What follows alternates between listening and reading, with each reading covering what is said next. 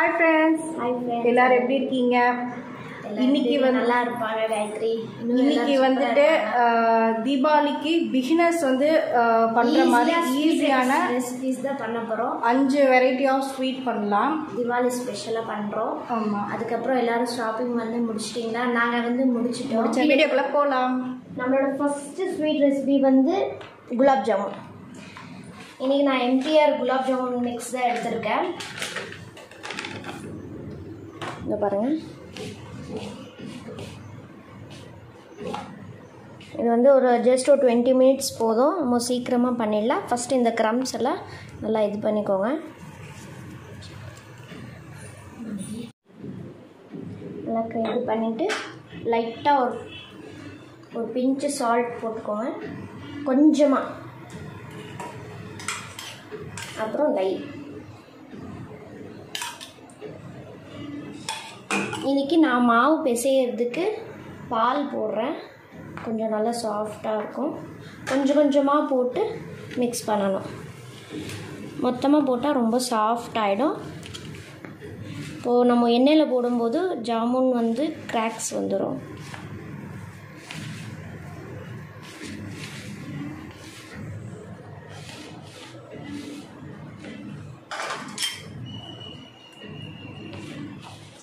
இதுக்குள்ள ஜீராவுக்கும் ரெடி பண்ணிடலாம். நம்ம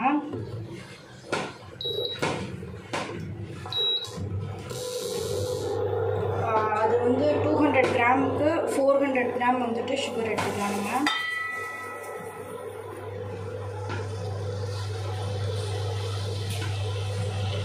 கொஞ்சமாக வாட்டரை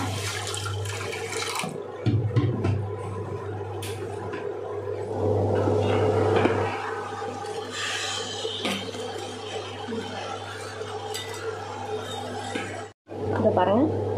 நம்மளோட ஜாமுன் மிக்ஸ் வந்து ரெடி ஆகிடுச்சு. மாவு இது ஒரு ஜஸ்ட் ஒரு 10 மினிட்ஸ் நல்லா ஒரு பிளேட் மூடி வச்சுக்கலாம். அடுத்த ரெசிபி வந்துட்டு மாலாடு பண்ணுறோம். இதுக்கு வந்துட்டு பொரிகளில் 1 கப்பு எடுத்திங்கன்னா அதுக்கு ஈக்குவல் ஜீனி, கொஞ்சமாக முந்திரி பருப்பு, அப்புறம் ஏலக்காய், நெய் வந்து மெல்ட் பண்ணி இந்த மாதிரி எடுத்துக்கோங்க. இதை வந்து ஃபஸ்ட்டு நான் பொரிகளில் வந்து ஜாரில் சேர்த்துக்கிறேன். இதுக்கு அடுப்பே வேண்டாம், நெய் மெல்ட் பண்ண மட்டும் தான் அடுப்பு வேணும். நல்லா வந்து சாஃப்டாக அரைச்சி எடுத்துக்கலாம்.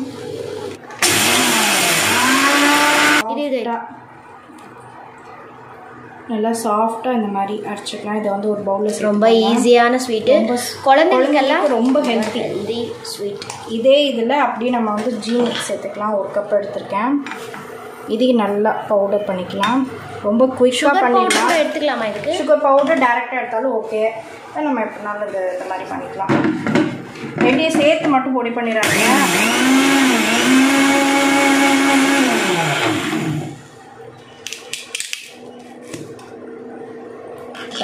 புகையாக வருது. இதை சேர்த்துக்கலாம். அப்புறம் கொஞ்சமாக ஏலக்காய் பவுடர்,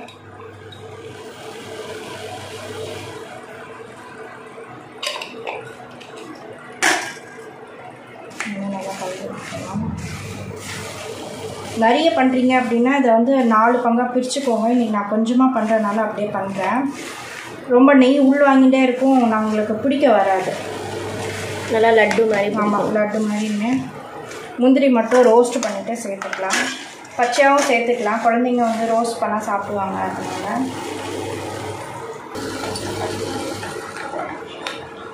முந்திரி வந்து நல்லா கோல்டன் ப்ரௌனாக ஆகிடுச்சு. நல்லா கோல்டன் ப்ரௌனாக நல்லா ஃப்ரை பண்ணுங்க. குழந்தைங்க சாப்பிட மாட்டாங்க, அதை நல்லா சாப் பண்ணிவிட்டு சேருங்க, தெரியாதுன்னா.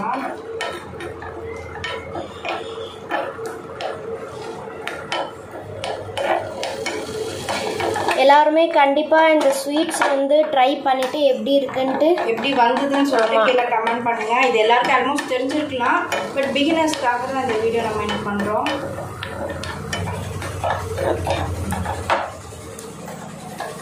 அவ்வளோதான். இதை வந்து இப்போ இந்த ட்ரான்ஸ்ஃபர் பண்ணிக்கலாம். பார்த்து கொஞ்சம் சூடாக இருக்கும்.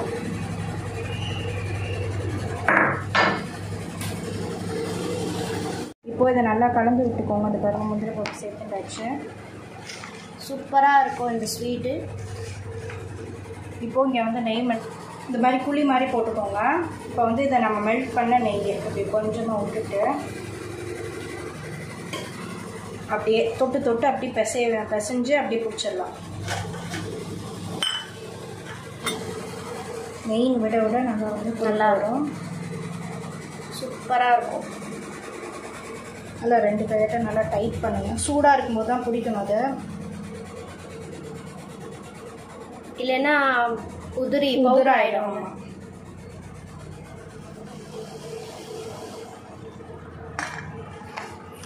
இந்த மாதிரி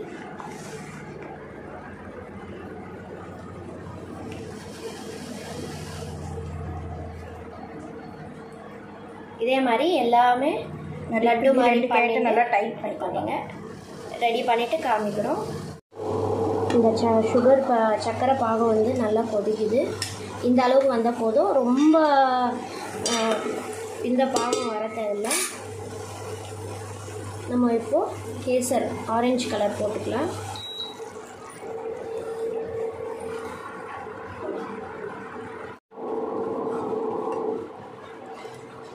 கலர் போட்டு நல்லா இப்படி மிக்ஸ் பண்ணி வச்சுருங்க. அவ்வளோதான், நம்மளோட சுகர் சிரப் வந்து ரெடி ஆகிடுச்சு. அடுத்தது நம்ம ஜாமுன் இந்த பால்ஸ் பண்ணிட்டு அடுத்த டீப் ஃப்ரை பண்ணி போட வேண்டியதுதான். இது அடுப்பு ஆஃப் பண்ணிக்கோங்க. ஒரு 10 மினிட்ஸ் ஆயிருக்கு. இந்த பாருங்கள், மாவு இப்படி இருக்கணும். ரொம்ப இப்போ மாவு ஊறின அப்புறம் வந்து ரொம்ப பிசையக்கூடாது. லைட்டாக நெய் போட்டுக்கோங்க.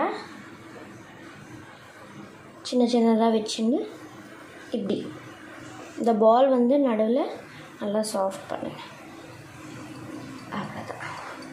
உங்களுக்கு எந்த சைஸ் வேணுமோ அந்த சைஸ் பண்ணுங்கள். இந்த அளவு இதே மாதிரி இப்போ நம்ம எல்லாம் பண்ணி எடுத்துக்கலாம். பாருங்கள் ஃப்ரெண்ட்ஸ், எல்லா பால்ஸ் வந்து ரெடி ஆகிடுச்சு. டீப் ஃப்ரைக்கு ஆயில் கூட வச்சுட்டோம். ஆயில் வந்து ரொம்ப சூடாக இருக்கக்கூடாது, அப்படின்ட்டு ரொம்ப இதாகவும் இருக்கக்கூடாது. நம்ம போடும்போது சிம்மில் வச்சுக்கோங்க. இப்போ ஒன்று ஒன்றா எடுத்து போடலாம். இதை பாருங்கள், ஆயில் வந்து நல்லா ஃப்ரையாக இருக்குது. போட்ட உடனே நம்ம வந்து ஜஸ்ட்டு ஸ்பூனில் வந்து இப்படி பண்ணணும். எல்லாமே வந்து ஈக்குவலாக ஃப்ரை ஆகணும். அப்படி இல்லை ஸ்பூனில் போடுறதுக்கு பயமாக இருக்குன்னா இப்படி எல்லா சைடும் நல்லா ஃப்ரை பண்ணுங்கள்.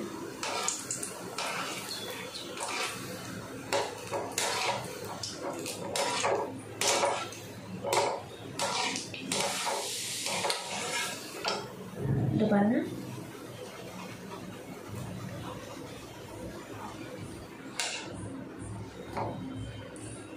கொஞ்சம்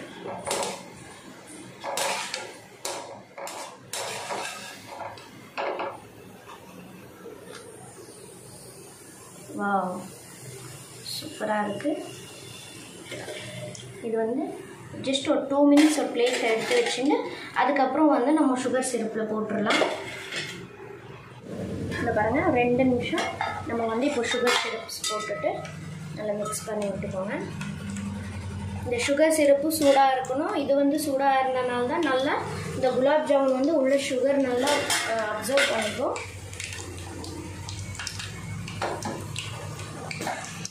நம்மளோட அடுத்த ஸ்வீட் வந்து தேங்காய் பர்ஃபி. இன்றைக்கி வந்து நான் 1 கப்பு தேங்காய் எடுத்திருக்கேன். தேங்காய் வந்து ரொம்ப அந்த ப்ரௌனிஷ் வரக்கூடாது, ஒயிட்டாக தான் இருக்கணும். இது வந்து நம்ம இப்போது நல்லா அரைச்சிட்டு வரலாம்.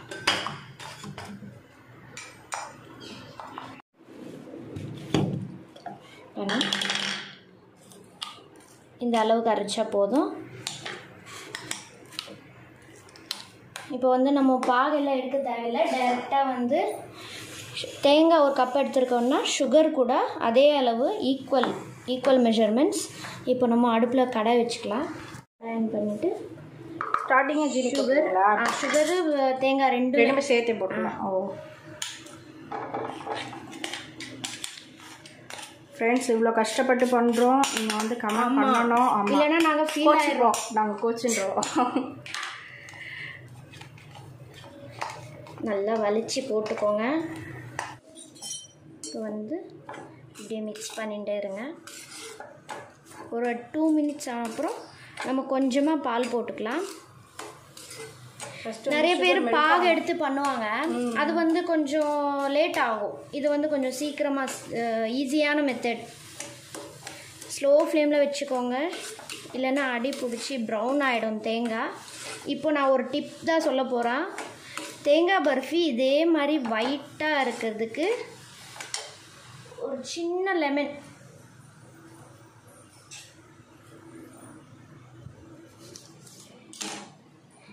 இந்த அளவு லெமன் வந்து லைட்டாக பண்ணிக்கோங்க, போட்டு உடனே கலந்துரு. ஏன்னா இங்கே நம்மளோட தேங்காய் பர்ஃபி வந்து இதே மாதிரி ஒயிட்டாக இருக்கும். கண்டிப்பாக இந்த டிப் ட்ரை பண்ணிவிட்டு கமெண்ட்டில் சொல்லுங்கள் ஒர்க் ஆகுதா இல்லையான்ட்டு. இந்த அளவுக்கு வந்தப்புறம் கொஞ்சமாக பால் போதும். நல்லா மிக்ஸ் பண்ணிகிட்டே இருக்கணும், அப்போ தான் நம்ம அடி பிடிக்காம. இந்த கடாய் வந்து எப்படி சொல்கிறது, அலாய் வந்து திக்னஸாக இருக்கணும். அப்போ தான் வந்து எல்லா ஸ்வீட்ஸு இந்த மாதிரி அலாய் கடையில் பண்ணால் நல்லா இருக்கும். இந்த மாதிரி நல்லா கலந்துட்டே இருக்கணும். அதே மாதிரி நாங்கள் சைடில் அடுத்த ஸ்வீட்டுக்கு வந்து ரெடி பண்ணலான்ட்டு பாதாம் வந்து ஓவர் நைட் ஊற வச்சுருக்கேன். ஊற வச்சாலுமே ஒரு ஜஸ்ட் ஒரு 10 to 20 மினிட்ஸ் நல்லா கொதிக்க வச்சுங்க. இது அப்போ தான் கொஞ்சம் இன்னும் ஈஸியாக தோல் வந்துடும்.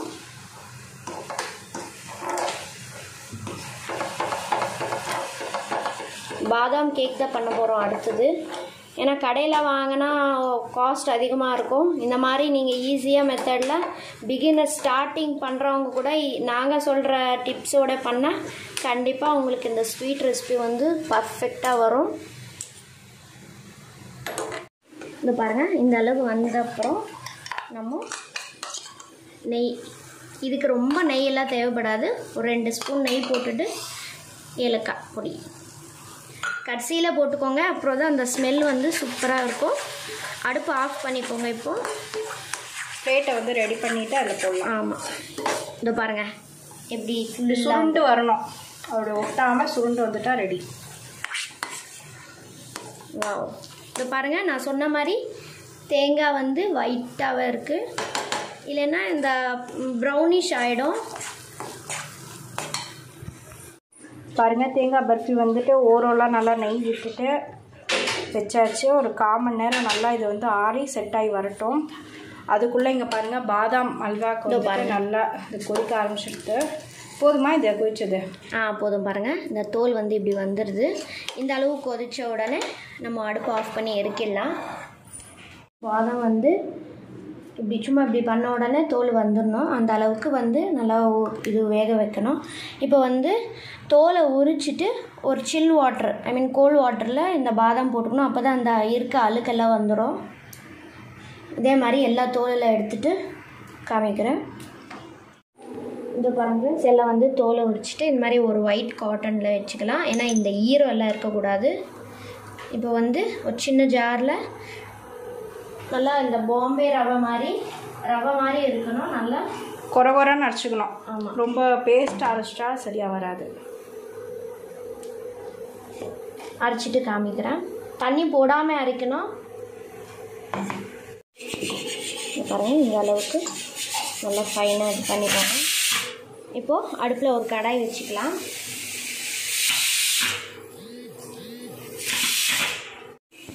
கடாய் வச்சுட்டு நம்ம இப்போ வந்து ஜீனி போட்டிருக்காங்க. இதில் கொஞ்சோண்டு ஏலக்காய் பொடி போட்டிருக்கு. கொஞ்சமாக தண்ணி, ரொம்ப தண்ணி போடக்கூடாது.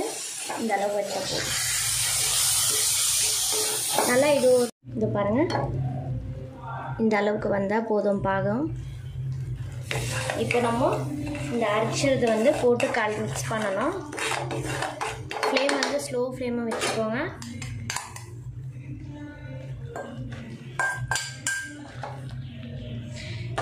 இப்படி கலந்துட்டே இருக்கணும்.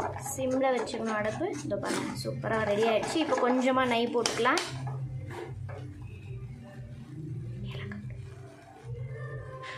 நெய் போட்டுட்டு இப்போ ஏலக்காய் பொடி ஃபைனல்.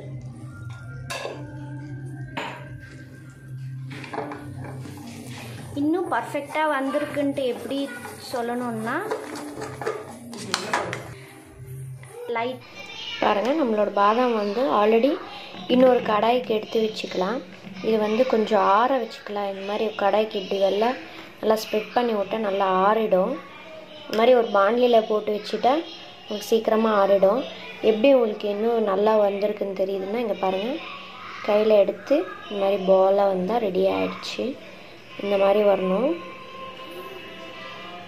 இதுதான் பர்ஃபெக்டான பாதாம் கேக், ஐ மீன் பாதாம் பர்ஃபிக்கு கரெக்டான பர்ஃபெக்டான ஒரு மெஷர்மெண்ட். இப்படி போட்டால் நல்லாயிருக்கும். இது கொஞ்சம் நல்லா ஆறணும். அப்புறம் வந்து நம்ம பீஸ் கட் பண்ணி கூட வச்சுக்கலாம். அப்படி இல்லைன்னா பாதாம் ஹல்வா சில பேர் அப்படியே கூட வச்சு சாப்பிடுவாங்க. அடுத்த லாஸ்ட் ஃபைனல் ஸ்வீட் வந்து ரவை லட்டு. இதுக்கு வந்து நான் பண்ணுற மெத்தட் என்னென்னா, இந்த கப்பளவு நான் ரவை எடுத்துட்டுருக்கேன். இதே ஈக்குவல் தேங்காய் ஒரு 2 hours ரவையும் தேங்காயும் மிக்ஸ் பண்ணி வச்சிடணும். நல்லா அந்த தேங்காயோட ஈரப்பதம் வந்து ரவை வந்து அப்சர்வ் ஆகும். அப்போ தான் லட்டு வந்து ஜூஸியாக இருக்கும்.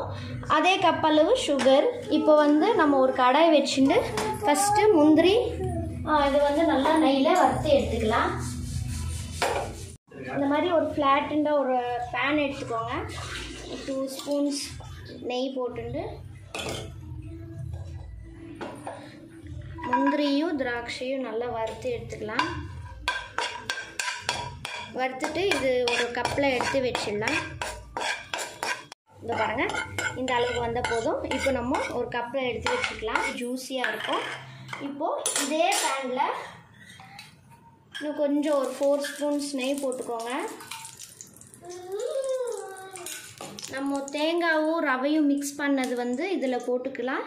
நல்லா வறுத்து எடுத்துக்கணும். இது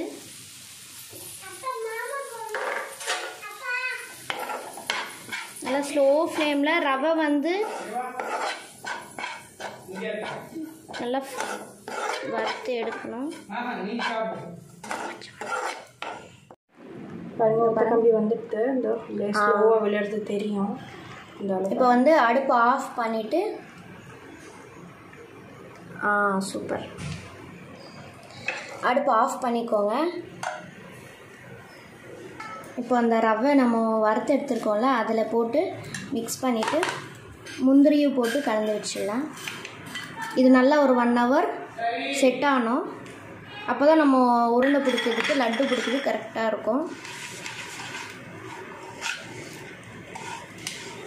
இந்த பாருங்கள், இந்த மாதிரி ஆகும்.